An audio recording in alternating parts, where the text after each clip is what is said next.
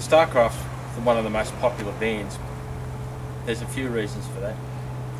Mainly it's because it's with the range of vans and having the aluminium cladded walls instead of the fiberglass walls, it tends to be in a budget priced range of vehicles. The aluminium cladding is a little bit cheaper for Jayco to manufacture rather than the full fiberglass walls you'd find on the expanders and the Sterlings.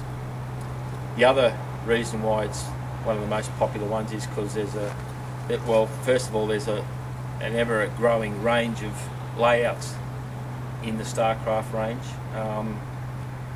The Starcraft, since Jayco started producing the Starcraft, they've just gotten bigger and bigger and bigger. They're becoming more popular, and I'm pretty sure that Jayco sell more Starcrafts in the Starcraft range than any other range, whether it be the Sterlings or the Campers or the Expanders or the Discoveries.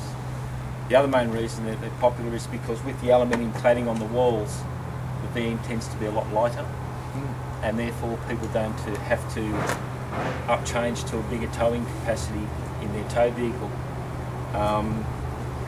Like the fiberglass ones, the aluminium cladding, if you were to pierce the side of it or scratch the side of it, you only have to replace the certain panels where the scratch is. So the cost is pretty reasonable compared to the fiberglass. Whereas the fiberglass, I guess, if you were to scratch it or puncture the side of it, you just take it to a normal fiberglass person and just bog it like they do with a car, with being metal.